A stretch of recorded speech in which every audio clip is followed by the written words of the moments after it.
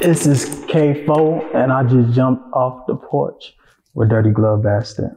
Tune in. If I see him, I want him. It ain't about $1. I put on the set, I'ma stretch him. From the valley was hard. I love all the gang. The one with the plan, get the mess. All right, so we got Kay4oe off the porch with us today, man. Oh, mama. Appreciate y'all for having me. Yeah, appreciate you coming all the way down for this, man. Yeah, it's been a long way, that drive.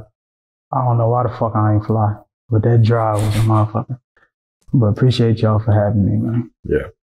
So what do you got working on here in Atlanta for this trip? We finna hopefully get in somebody's studio after this, and then go out and see what the nightlife like. We're gonna see what it's like when it get dark. I ain't never been to ATL. This is my first time out here, so. Oh, really? Yeah, we're gonna see what it's like. But that's my plan so far. For today, at least, that's gonna be my plans.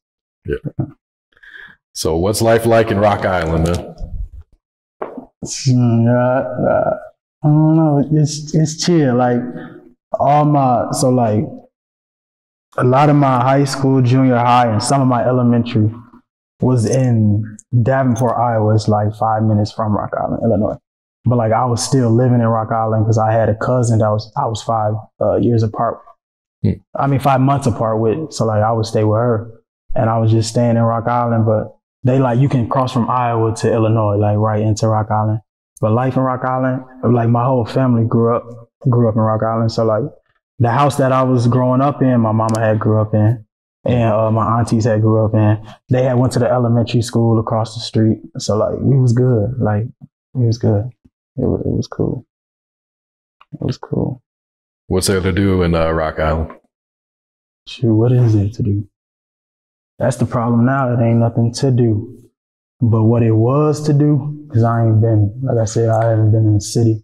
I don't be there. I don't know. Niggas be, no, you can't even do that. They be hanging out. You can bowl. You can bowl. Niggas don't do that no more. I'm lying. Niggas don't do that. But really, whenever I'm in back home, I just be with my mama. I just go back home to see my mama. Yeah. If I ain't going to see my little brothers, like my family, then I ain't going. It don't really be much to do. I got one brother left that's back in the city that I'm from. And like, we just working on getting him out. Like, but everybody dispersed with nobody's there but my mama. So that's why I be with him. Yep. So at what age did you jump off the porch? What age wasn't we off the porch?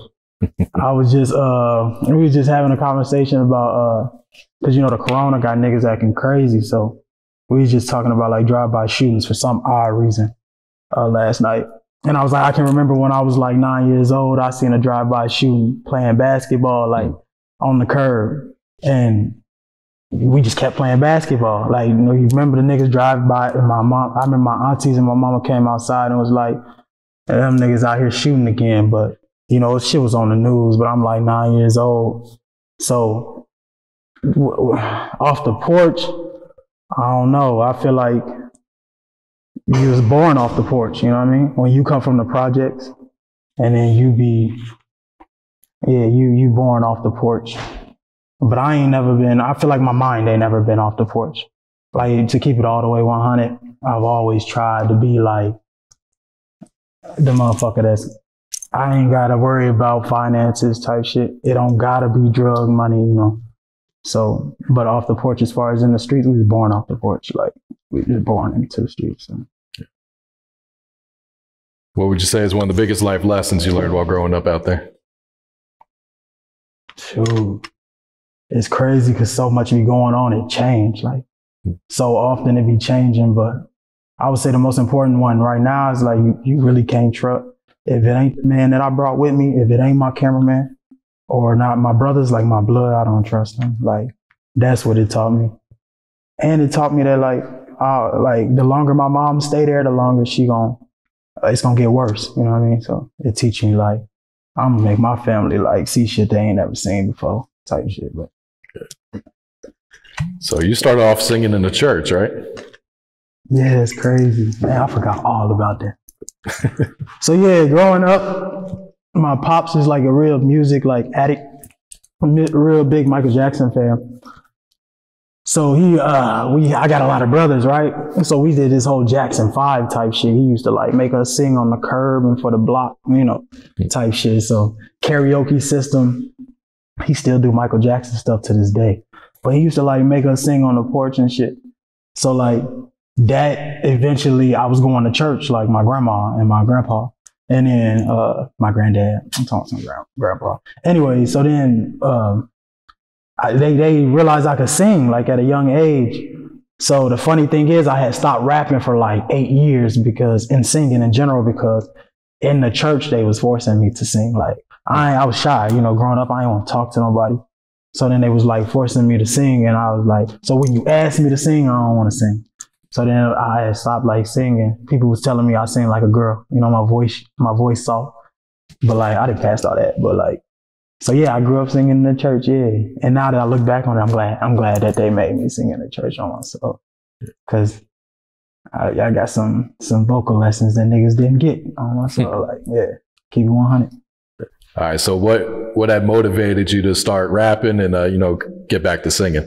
So so I went to Iowa State for school, like sports purposes and stuff, because that's what I was doing. And then I ran into this dude named Solo. Like I had got my first job at like 18. I had moved to college, and that first year, yeah. So I was like 18 or like 19. I got my first job ever working with my right hand man, which is Mitch.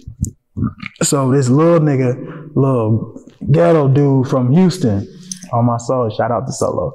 So this little nigga from Houston used to come in the subway every day asking for free shit. Like, you know, he want free drinks and stuff. So then we was letting him slide. Like, we don't care. We be in there chilling. So we letting him slide. He started bringing the whole like neighborhood in there. So now it's 5 and 6 kids running in. They not even asking. They just trying to grab cuts. So then eventually he had some shit going on. He asked us to move in with us. So we looked out for him. This years later, it's maybe like 2 years later. He do the music stuff. So he like put me back on, like I can actually produce it, you know? So like all I need you to do is rap. And I remember one day I just did a song with him, and that bitch was golden. And then he taught me like how to work the computer, like, cause I had already knew how to do it, but he taught me a new software that's like some new shit, you know? So then he showed me that shit. We took off. And we started making hit after hit. I was making like 10 songs a day. And oh, wow. Yeah, it was crazy. Like it was to the point where every single song I could play 1 through 10, and motherfuckers would just be like, damn, like, but I'll be into it. I'll be into it. That's what motivated me. That's what motivated me to do it. OG Solo. Yeah. Who were you listening to back then? What age we talking? Oh, when you started picking it back up. I was listening to Rod Wave. That's another reason why I'm here. I seen y'all had Rod Wave. Mm-hmm. I respect Rod. So I was listening to him. Lil Durk. It was just shit going on like in my life. And I was listening to it like every time I play cause I'm a music junkie. So like every time I'm playing my music and I'm like, I'm really living the shit these niggas talking about. And then I'm like, I can sing, like I can rap, you know? So then when he showed me that, it's just weird. It was just like, it was crazy. So then, yeah, that's really it. Yeah, that's it. So like Rod Wave, Lil Durk. Let me think about some niggas that I really be listening to. K4oe from New York. I listen to Tusi. I'm a real big Tusi fan. And just because he an empath. Simple niggas like Polo G. I listen to like Polo G, G Herbos. Yeah, I like the niggas who could take it a step further. That's why I like niggas like K4oe. I like niggas like K4oe and Rod Wave. Yeah. You feel like your singing ability helps separate you from other artists out today? Yeah, I didn't feel like it at first. Like at first I started feeling like, yeah, I just can sing. Like other niggas can sing too. But now it's like for the first time ever, I feel like my shit different, you know? Yeah. I feel like I really be making songs and I make them in 15 minutes. I swear to God. Every song that you done heard on every project that I put out, every video has been made in 20 minutes. I can't cap. And I'll be feeling like I really get done making a song and I'll just be feeling like when I get to hearing the melodies, it's not even like a cocky thing, but it's just like, I'm even like, I blow myself away. Like certain guys can't take it to that level, you know. I feel like I can compete with some singers, you know. So yeah, I'm confident in the singing. It set me apart. It did. How'd you get your name, Kay4oe? So my name was Big Murph, 00, because my dad is from East St. Louis, but he had moved. Like in my younger years, he was like around, and he was Murph, like in the streets. So like they had, for some reason, my last name Murphy, so they just take off the Y. Everywhere I go, it was just Murph. So I was Big Murph 00 because my little brother OTM Murph. So I got a lot of little brothers. They all like something Murph. So I'm like, I'm Big Murph 00. So then one day I'm in Dallas, Texas. I'm on the highway. My roommate texts me and he like, Kay4oe sound dope. And he like, but the 4 in it, cause I'm from the Quad Cities. So then we was like the Kay4oe, you know, for like my name, cause we could still keep the Kevin part. Then we put the 4 and then the OE and I ain't folding. So like Kay4oe. And I changed it literally. He texts me, I'm on the highway in the passenger seat, I'm changing it. And then, yeah, the rest is history. I'm in love with that shit, K4oe. All right, so what's the music scene like back at home? So, it's a lot of guys doing their own stuff. Like I was speaking before, T the Guy, I know you know T the Guy. I got a little homie named CA, and I listened to this dude named Pootieville. That's kind of actually, I didn't say Pootieville is like up, like he been rapping for a minute and he got some views, but like people don't listen to him, but I'll be listening to him. And then, this is just a lot of people doing their own stuff, but like I was saying, if I take you back to where I'm from, you'll be bored like in 5 minutes. So it's a lot of guys trying to branch out. They like trying to go to places like this, come to Atlanta, trying to go to LA. So like me, I'll be so busy to where I can't even go home. Like I go home for 2 days. I'll be home for like 5 hours and then I'm back on the highway. So like, yeah, that's something that, that's what the music industry is like out there. It just really ain't, it don't exist, you know? Like we don't even have like a radio station. Really? Like we could take like our music to and be like, you know, I'm dope, like play my stuff. Like the only black radio station back home only play like pop music, you know? No disrespect to my radio station back home. Because niggas working. But yeah, like we don't have, you know, in bigger cities you have where you can go and niggas be like, I heard you on the radio or something. No, we ain't got that. You're not taking your music nowhere. So you have to come out here at this point. Like it'd be sometimes I'm a little uncomfortable, but we have to be out here. Cause you gotta let people see it, you know, see what's going on. Yeah. Do you get a lot of support in your city? I don't know. That's the crazy part. I feel like I do. Cause I showed so much love before I left. Like to keep it all the way 100. I showed so much love to so many little niggas. I got 6 little brothers. So like, it's just so many friends in so many different places. And then my friends alone, like growing up in the hood, I showed so much love. I feel like I do, but I don't know. I don't go home. So like, I don't know. My cameraman from where I'm from. So like, I'll ask him, like on the ride up here, we was talking about like how the city like receiving my music, but I really don't know. So, dude, fuck with me. Fuck with me, Kissy. All right, talk to us about this new project, K-Tape. Okay, so the K-Tape, what inspired me was like the Tory Lanez, like remixing music, but I was like, I'm not really into the like remixing music. I'll still like a sample or something like he be doing, but I just don't want to go too deep into like recreating a song. But I stole the idea of like K-Tape 1 and then I kept the 4 in it for the A. So I'm gonna like keep the 4 for my city, like in everything I do. But I'm gonna do like a K-Tape 1, K-Tape 2. While I'm releasing them tapes, showing people that like this music, this music shit is, got shit to release. I'm still releasing albums, you see what I'm saying? So like, it might be an album format, like I don't even know how that stuff works, but I know I'm gonna be releasing like bigger stuff, you know? My ideas is bigger. So that's just gonna be like K-Tape, like 1 through 10 or whatever the fuck going on. And then I'm gonna have like albums and yeah, you get the point. Yeah.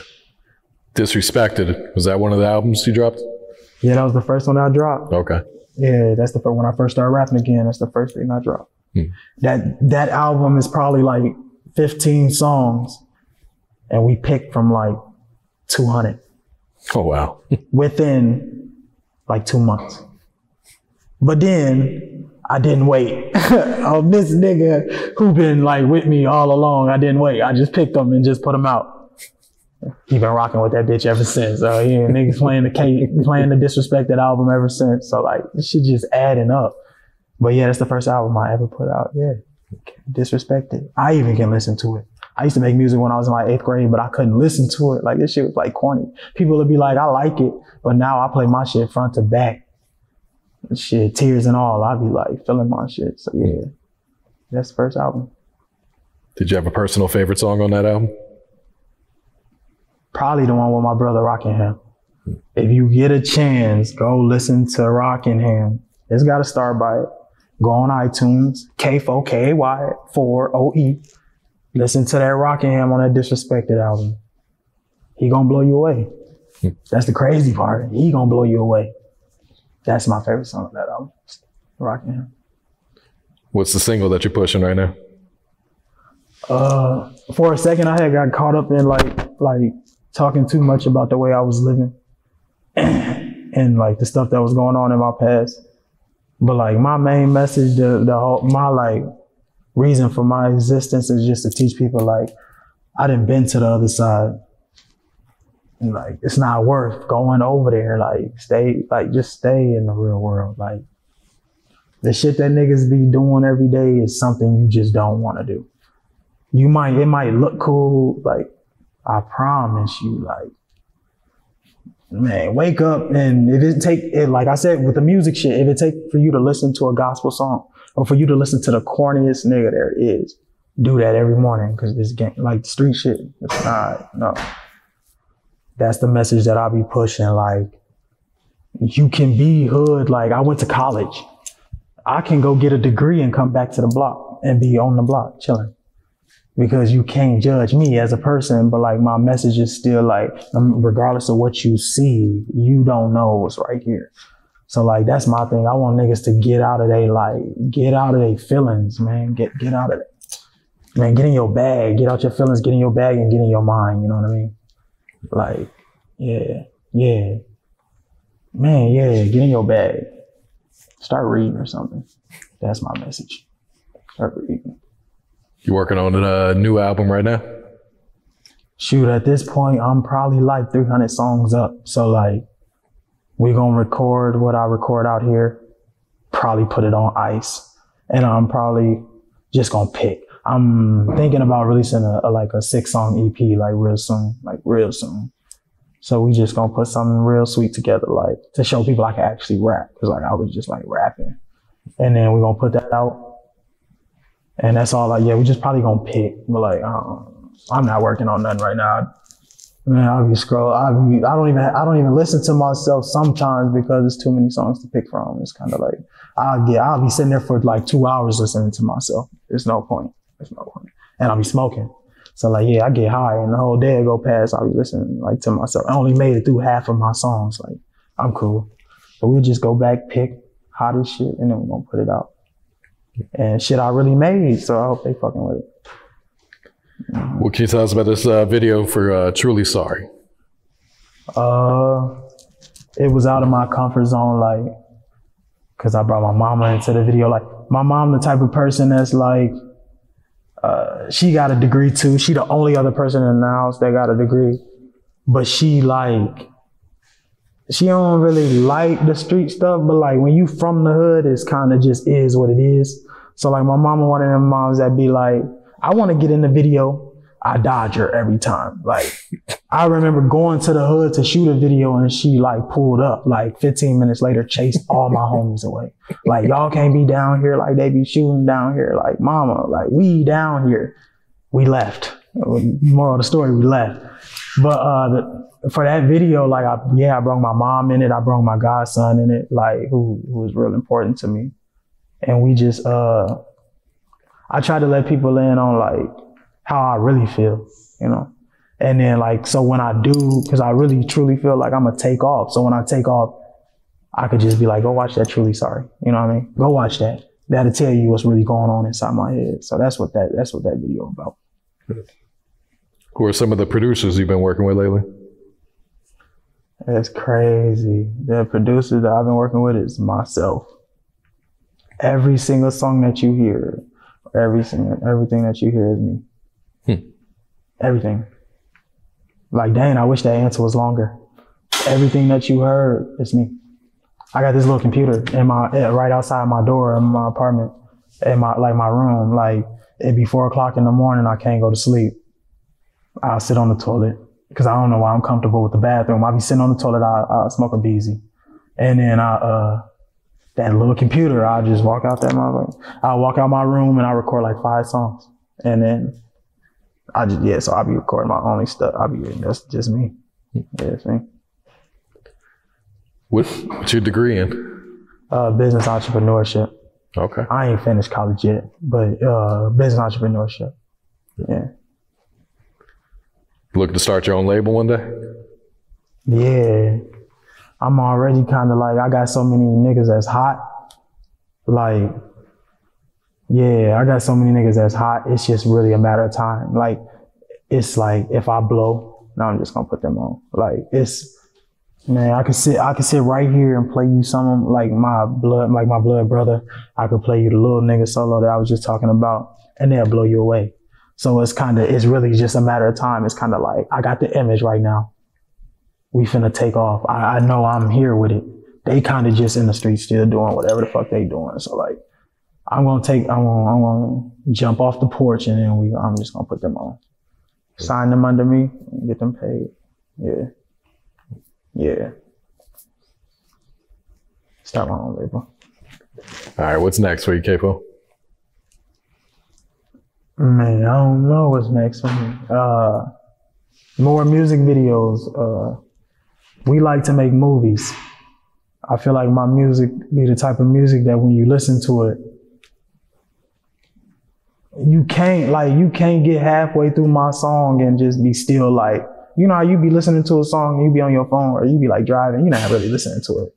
You just be doing what you're doing. No, like my music, when you listening to it, you get 30 seconds in, you're gonna be like, hold on, what did you just say? That's my type of music. So like, what's next for me is to like, I'm out searching, moving, working, trying to like feed this. So like, I got more stuff to talk about. I want to experience more stuff. Like last night, we was in a hotel, you know, looking over Atlanta. I've never been here, let alone I've never been in a hotel with a window like that. People might see me and think I do, you know, like the homies that I hang around, but like it's some stuff I ain't never seen. So like, that's what's next for me is like steady trying to network. I kind of want to just, at this point, I'm so like invested in myself. I believe in myself so much to the point where it's going to take one of these niggas that's on to hear me. And they just going to be like, that nigga cold. Like, and I used to be at a point where I didn't even want to show people my music. And now it's kind of like, I just be in the cut, like laughing, like this nigga play my music and I'll watch somebody like, who the fuck is this? And I just be like, yeah, like, well, I'm going to the stars. So yeah, that's the only thing. I ain't never had issues with like dealing with other people. I got 2 other best friends and then my right hand man is my roommate. I don't have friends. But like right now, it's just like, I know that's what it's gonna take. It's gonna take for somebody to take a risk. But I ain't tripping because I know when you take the risk, I'm gonna just be laughing like, why? Like, just watch. So yeah, it's gonna fuck the game up. And I truly believe I'm gonna fuck the game up. All right. Any shout outs before we wrap this up? Shout out to my brother in Kansas City. He been discontinued for so long. Shout out to my man Dion, because I know he probably feeling like I ain't talking about him the whole interview. Shout out to my brother Dion. And shout out to my mama. Shout out to my family. Rest in peace, grandma. Rest in peace, fat man. And I hope we finna turn ATL into a movie while we out here. So I think that's a wrap. Cool. If I see him, I want him, it ain't about $1. I put on the set, I'ma stretch him. From the valley was hard, I love all the gang, the one with the plan, get the message. You know this shit get hot, you fuck up the pot, that's part of your